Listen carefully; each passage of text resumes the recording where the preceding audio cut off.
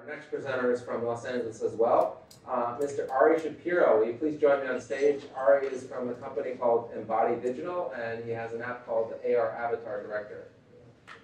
All right, welcome to the AppShow. Thanks for being here.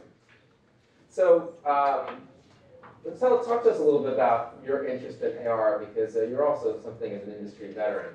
How long have you been doing this? Well, I work at the USC Institute for Creative Technology, so this might be familiar to those of you in ZR. So Oculus Rift and Google Cardboard got their start from the mixed reality lab out of the USC ICT. If you've ever downloaded NVIDIA FaceWorks, there's a 3D character that's photorealistic. That's me. It's also another USC ICT project. And I've been heading for 8 years the character animation simulation group. So I've been studying what makes a good character model, what makes a good interaction with a digital character, and how do we create digital people that can think, react, and behave like good people.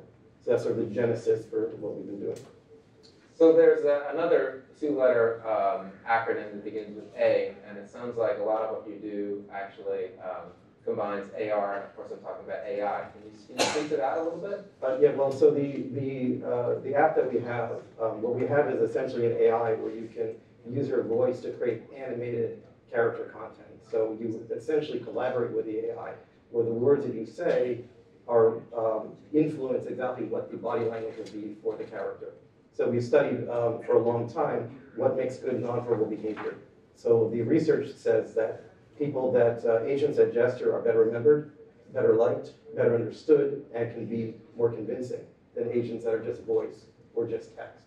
So we think that character content, interactive content with a full body experience is going to be important, especially in an augmented reality space where the body and the appearance of the character is front and center, right? So we think that there's going to be a lot of interesting content. And at the end of the day, I think what we want to interact with most are people and characters. And at some point, we get very impressed with good water simulations and other things in the space, but we really want to interact with each other inside of the AR spaces. I think that's the ultimate goal. So that's really the purpose of the app. Yeah, should we roll your video? Yeah, so just let me set up the video first. So you're going to start to see where I recorded my voice, and then I carefully annotated a few words where I want to change the meaning. And then what you're seeing is a complete run-through of the app from that point. It's got sound too, so Jimmy, if you don't mind playing the video.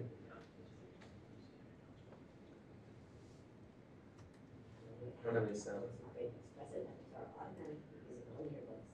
This lets you communicate with your entire body, not just your face like these other apps.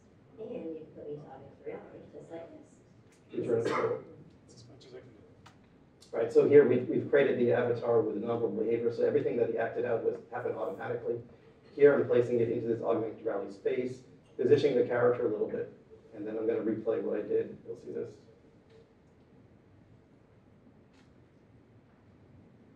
I'd like to introduce you to our new app that lets you create an expressive avatar automatically using only your voice. This allows you to communicate with your entire body, not just your face like these other apps. And you can put me to augmented reality just like this. Isn't this cool? And you can talk to me. I can talk to you? Yeah, it's totally awesome. Are you gonna eat that? So what I'm trying to show here is that I've actually prepared 3 different utterances for the character to say. I was interactively triggering them along with my voice, and then you have some interactive control of the character as well. So what we think this opens up is a whole class of animated communicative content, right? So there's some apps out there that lets you put an avatar and you can dance. It's more of expressive content, me with a funny face and you doing something silly. But this actually allows full communication, or the potential for full communication. Can you give some examples of some of the language that the avatar would automatically understand and make gestures accordingly? Yeah, so we're analyzing the entire sentence. We're looking at the syntax of the sentence. We're looking at the semantics of the sentence. We're looking at gesture theory. So there's this idea with gestures. You've got this invisible conversation object. Let's put that aside. Right? If you have a disfluency, you might go, your eyes might staccato for the moment because you're trying to reduce cognitive load to think about something that you're going to say. There's deictics, at that point, you might say you, or you, or over there. So there's different gestures that are accompanied, different sort of language, and we have we've been looking at this for many, many years. We have about 250 different rules that go into the analysis of the sentence. So we also allow the user to annotate in case you want to do something like, I want to make this part sarcastic. So for example, you might not be able to understand exactly what the person's thinking, but then you can annotate it as well. So it really becomes a very fast content creation generator for character content. And for the extensions of this, we also see, imagine removing the user creating this content, and imagine some sort of AI or bot creating the content, right? So now you've got some automatic system that can make your character talk and act out what you said. So I'm glad you showed the kebab food that before that. So let's go all the way. Let's get rid of the waiters too. You use your phone, you show a little animated waiter, and the waiter starts talking to you. How do you create the communicative animations that the waiter would say to you? You just record your voice, plug it into some AI bot, and then you have an application for automated waiter.